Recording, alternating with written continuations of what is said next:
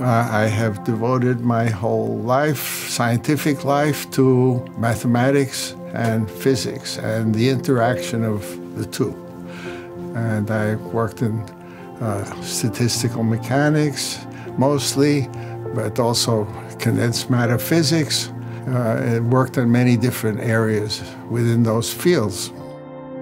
Well, mathematics and physics has always been connected, sometimes strongly and sometimes not so strongly. When I came into the field in the 50s and 60s, it was not so strong at that time. And one of my goals was to try to increase or encourage the interaction of mathematics and physics. I felt that mathematics has a role to play in physics and conversely. Well, some of the things that I do, not all, but a good many of the things are to try to prove mathematically, rigorously, like a mathematician would, some of the things or ideas or calculations that are done in physics, make sure that they follow from decent mathematical reasoning and not just intuition. Well, the starting point for matter is electrons and nuclei of atoms, and like protons. And why this whole collection of things, electrons and nuclei, which attract each other, is stable instead of just collapsing together, attracting so strongly that it just becomes nothing, so to speak. How all of these things manage to coexist without falling into each other, but at the same time give rise to interesting structures. That's what a good deal of my work has been about.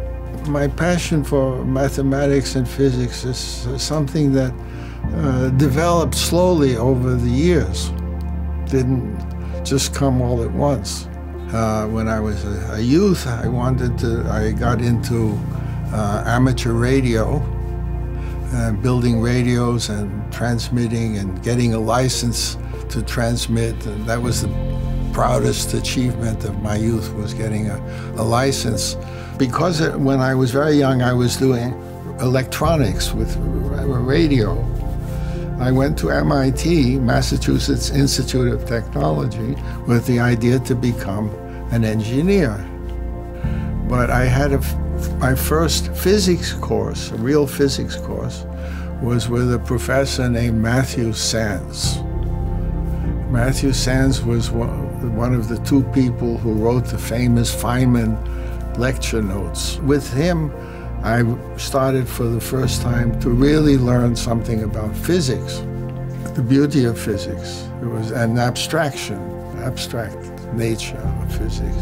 The abstract beauty of Newtonian mechanics, Newton's mechanics, something that when I learned about it, it caught my attention and it will never let go.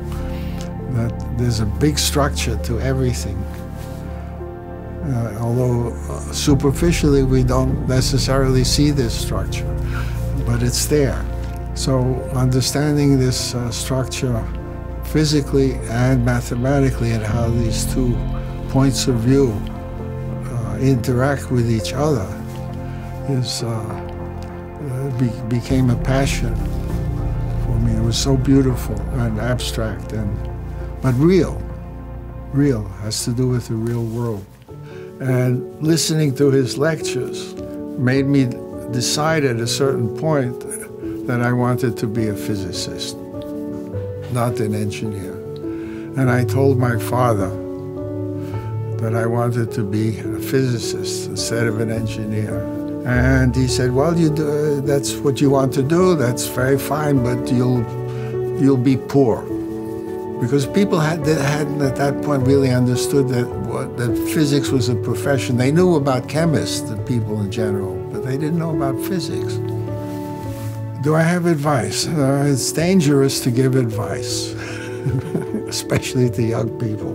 The world when I was a young person and the world now are rather different. in many ways. All I can tell you is there are some things that I have thought about for very many years. Most people don't do that, but I've done several things like that, where I've spent many years just with some problem in the back of my head, and eventually comes out.